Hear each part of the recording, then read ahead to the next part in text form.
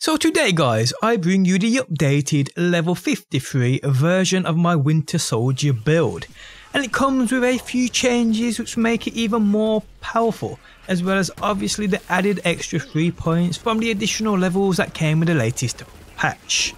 How's it going guys, my name's DPJ and today I bring another BR3 video. If you do enjoy it, leaving a like really helps me out, and subscribe if you want to see more. On screen now you can see my weekly giveaway along with last week's winner. To be in with a chance of winning this yourself, follow the instructions on screen now and good luck. So the complete build I will run through today, adding specific things you should be on the lookout for, which will only make this even more powerful. Such things we will come to though, as they are amongst some of the rarest items in the game. So firstly, let's talk weapons. Now to me, weapons and what's selected all depends on the user. I mean, having a redistributor in your build for sure makes things much easier, as it's one of the best weapons in this game. I'm also loving the wedding invitation at the moment too. This great sniper took me by surprise, and to be honest guys, I do think a nerf will hit this thing. But until then, it's staying put. My Maggie doesn't ever leave my inventory. I personally think this is one of the best pistols in this game. And lastly, I have my Q system, one of the most powerful weapons in the game bar none. A weapon truly overlooked in my opinion. Now I do sometimes mix my weapons up, adding a Cutsman here and there, maybe a Stagecoach or Protuberance also. But every weapon I do use with this build must have that anointment on it of. While Sentinel is active, gain 100% of damage as bonus cryo damage. This truly works amazingly, and within places where enemies are not immune to cryo, that in itself though is a rare instance, this can make some of the worst weapons in the game perform quite well. So yeah guys, weapons can vary. Just make sure you have the right anointment on them. Sentinel within this build will almost always be active, so you'll have that extra cryo damage, more or less 90 to 100% of the time. And this anointment makes for better DPS over the 6 to 70 barrier anointment in 9 out of 10 scenarios in my opinion. Okay, so shield. And well, because we are spending most of our time inside that barrier, our shield, although is important, is an item within this build in which you can still experiment with. I personally, over the previous versions of this build, have always gone with a legendary like the Transformer with that Sentinel movement speed anointment. But in actual fact guys, there are miles better shields out there which fit this build much better, and will help you out in terms of damage output far greater than probably 80% of other shields in the game. So shields which you should be looking out for are a 3 times Vagabond variant with that Sentinel movement speed anointment. Even guys, a rare variant of the shield which offers 2 times that Vagabond prefix with that Sentinel anointment would be amazing. Because what a Vagabond shield does is, while each prefix of Vagabond gives you an additional 10% movement speed while shields are full. So that's 10% for each prefix. Having this 3 times, which I won't lie to you, I haven't seen myself yet, has to be close to that 30% movement speed mark. I say this because the percentage sometimes drops the more we see the same prefix on the same shield. But then add the Sentinel movement speed anointment, which gives you an extra 15% movement speed while Sentinel is active, and we are looking at an additional 40% movement speed on this build. And when you add that percentage to Violent Momentum, which is an active perk on this build, while that damage output alone from just this would be off the charts. Another shield which, like the Vagabond, which is super rare, is the Kill Switch shield, like the one you can see on screen now. Obviously you're looking for a level 53 version though. This shield alone you can stack damage up to a possible 360% I believe, and that's with the shield alone. Add that Sentinel anointment, pair that speed with the skill tree speed from the additional perks we will be using, and your damage output will be beyond anything we have seen on Zane before. Now these shields, much like the one I am currently using, the one-shotter, are all world drops. But your best bet in finding one are the vending machines. But I'm not gonna lie, I farmed for days and I just cannot find them people. They are that rare, it's absolutely crazy. So yes, if you come across them and you do play on Xbox, please hit me up via my Discord, links within the video description, or send me a message on Xbox. My gamer tag is IamDPJ. Current shield I'm using though is the one-shotter like I just said, and it's by far the best shield I have at the moment in terms of farming bosses, as its benefits are absolutely crazy, while shields are full drain 20% or 100% weapon damage. But like I said, depending on the activity I'm doing, I do mix this up. The one-shotter is amazing for farming bosses like Graveward. but in reality, let's say we're running the Maliwan Raid or the Slaughter Shaft, most of the time you will get damage, so the perk of this one shotter becomes less prominent due to you mainly rolling with an SMG, and because the 100% additional damage is for that one shot only, that first shot, it won't be as useful when going off against mobs. Not like if we say we're farming bosses and we're using a Wedding Invitation against Grave Ward, it comes in way more handy then. But using it against mobs of enemies while you're using an SMG, it works quite often, but you won't notice it that much. And it's in activities like the Maliwan Raid and the Slaughter Shaft, where shields like the Kill Switch and the Vagabond will be much better. But like I said, I'm yet to get those. But yeah, switching up activities sees me switching my shield also, and it's mainly to one of my low budget Vagabond shields, offering only that one Vagabond prefix, but also having that Sentinel anointment, meaning I'm 25% movement speed up from base movement speed alone from this shield, which is pretty good.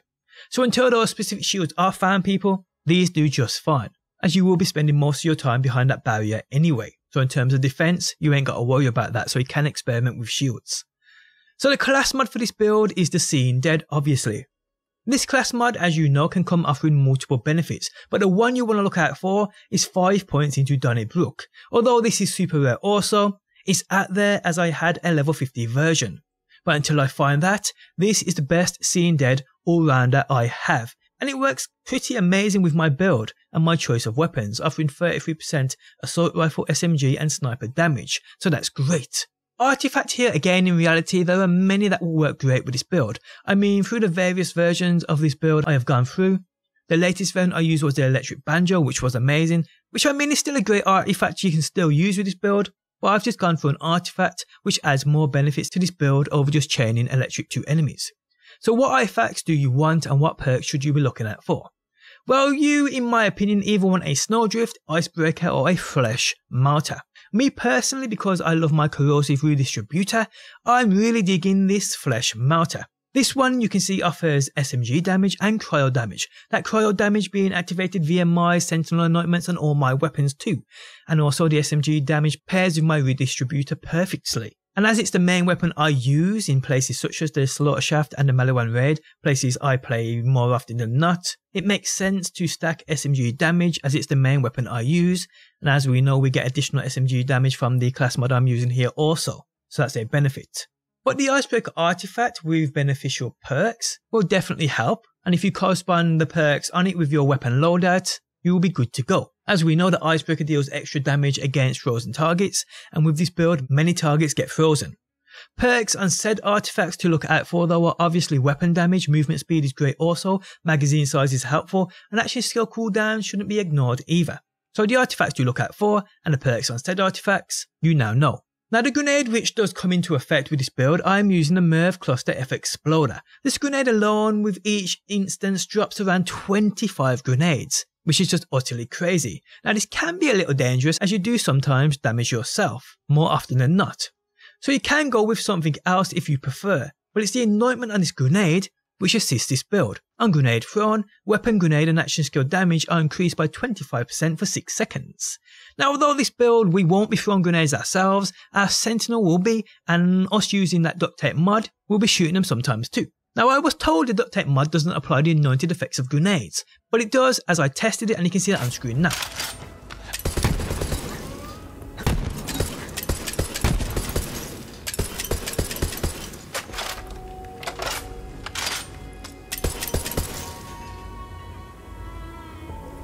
So that's the grenade. Now let's get into the build itself. Starting with Sentinel. 5 points into violent speed and 5 points into violent momentum. Remember, speed is damage, so keep moving to be more efficient with that damage output. Drone delivery selected, this activates that grenade anointment also. 3 points into salvation, for those times of need if you get into them. Death follows close, obviously. 5 points into violent violence, maximising DPS with that fire rate, and 3 points into good misfortune. Sentinel is our first action skill selected with the augments of Bad Dose and Static Field. So onto the Digiclone, we are putting 5 points into Synchronicity and 5 points into Donnybrook. These offer amazing damage people without the use of that Digiclone either, so you don't have to worry about that. And then we put 3 points into Duct Tape Mod, which in my opinion is more than enough as we do see those grenades quite often on just 3 points here people. So there's no point in my opinion wasting any more. Okay, so onto Barrier. 5 points into Adrenaline, 5 points into Brain Freeze. This obviously allowing that icebreaker artifact to work way more often, if you use that is. 4 points into rise to the occasion, again for those times in need if you do get into them, with confident competence selected. Barrier is the second action skill we use with retaliation and all-rounder as the augments used here, people. And guys, that is this build, the final level 53 Winter Soldier build, a build for Zane which in my opinion is one of the best out there. And it will see you through all the challenges this game offers, and I can't tell you how many times I've soloed the Maliwan raid with this build. In fact, a weaker, lesser version of this build. Now I might just do a live video of me demonstrating how easy it is to solo people, so stay tuned for that. But yes, the Winter Soldier level 53 build, the finale Winter Soldier build, is here. I hope this helps my Zane mains out, I really do. Now before we go, just a reminder, if you have any of the shields I mentioned earlier today, one with a 3x Vagabond prefix or a 3x Power Charge prefix, and that shield should be called the kill switch, please hit me up on my Discord if you do play on Xbox. They have to be a level 53 also, or if you want to hit me up on Xbox, my gamer tag is IamDPJ. But on that note, we have come to the end of the video, people. If you do enjoy it, leaving a like really helps out. If you're new around here and want to see more Borderlands, be sure to subscribe, and if you never want to miss a video I upload, you can turn notifications on by hitting that bell button.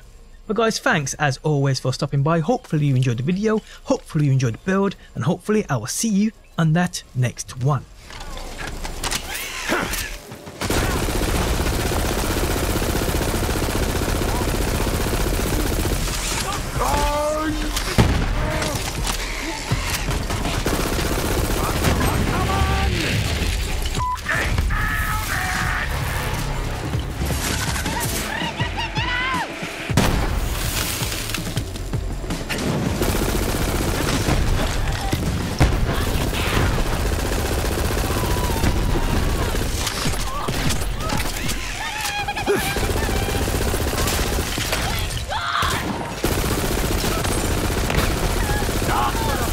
Monkey gets!